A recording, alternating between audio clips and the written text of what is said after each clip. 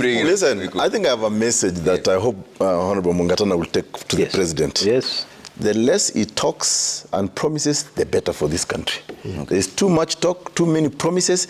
I think what Kenyans are saying right now, we want to see action. In fact, one of the things that they may not tell you, Honorable Mungatana, is that you, Kenya Kwanza, gave a lot of promises. You said you had the plan. Now, right now as we speak, Kenyans are actually saying, actually, there was no plan. At all. So I think I disagree with you. I tell you, there's policy, there's legislation, and then there is the actioning of the plan. Unless you want us to be dictators, we have to follow the process. You know, Mosh, as I said earlier, but you have taxes. I want the government, I want our government to succeed, because then I'll be a very happy Kenyan, and some of us will speak less. We'll even go back to the classrooms and teach law.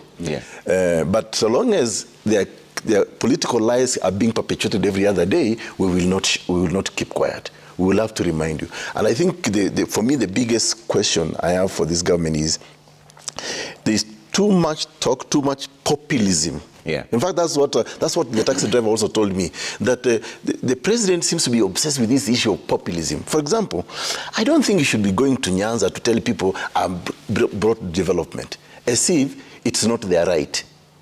It is their right. Don't dangle the idea of development, because then you are saying to some regions that do not support it. Can I say something on that? Just allow me to finish.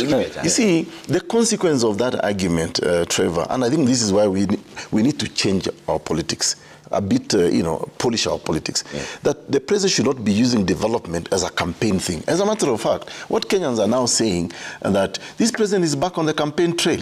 If you listen to DP Gachagua saying, President sasa wewe, wenda tu Nyanza, ile Rift Valley na mlima, mimi nitakuchungia.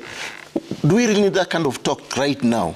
So to keep on dangling, because you are actually disenfranchising Kenyans. There are regions that say, okay, we never supported you fully, but now how are we taking that messaging? If the president keeps reminding, the presidency actually keeps reminding Kenyans that, this is what Mlima, where Rift Valley, what about the rest of us from the northern part of Kenya or the coastal part of Kenya where Honorable Mungatana even comes from? So you begin to see you're being isolated. And to use the power of the presidency and that space that you have, to disenfranchise Kenyans, it's not a good thing. And in any case, Trevor, lastly, Kenyans wants to see action. Kenyans wants to see things getting better. We are dealing today with high taxation, cost of living. Those are the things that we want to see. What is government doing about it? But over and above that, please explain yourself. If you are not able to do certain things, tuambie, Vita snag, but we are doing this.